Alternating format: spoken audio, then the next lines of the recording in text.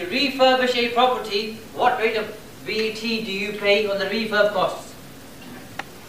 Standard 20%. Okay. If you do a commercial conversion, what rate do you pay? 5%. Ash, do you have to know why it's 5%?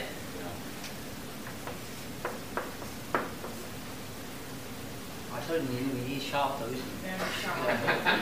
He figured out 5% before anybody in the room figured it out. I don't know how he does this stuff, by the way.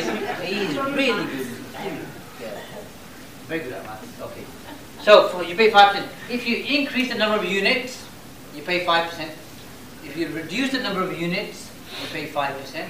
If you buy a house which has been empty for 2 years or longer, you pay 5%. So bear that in mind, especially when you're buying a house. Yeah?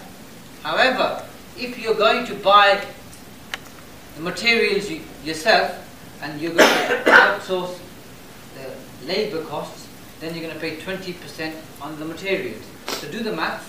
Sometimes it could be better for you to get the builder to buy the materials. So you pay 5%. If you sell those units, you claim back all the VAT. If you keep the units, you can't claim back the VAT. Why do you think if you hold on to the units, you can't claim the VAT? I've kind of gave you the answer about 20 minutes ago. So somebody has got 5 units that they've created. They're going to rent them out to tenants. Are they going to charge VAT on the rent? No. No. Therefore, HMRC says, well, if you're not going to charge VAT on the rent, why should we give you the VAT back? On a commercial property, remember? They can't claim all the VAT back, so they can charge VAT on commercial property. Residential, they can't do that, so HMRC say you can't. However, there is a way of doing this, and in the interest of time, I'm going to just share with you what it is very quickly.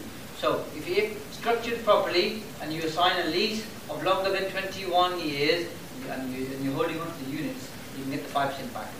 So in your mind, just think, lease longer than 21 years, there's a way Shaz said you can get it back. Chris, is that good or is that good? Amazing. Paul, is that amazing or is that amazing? Yeah. Sound. Does that mean amazing in Yorkshire? Yeah. I'm pushing my luck now.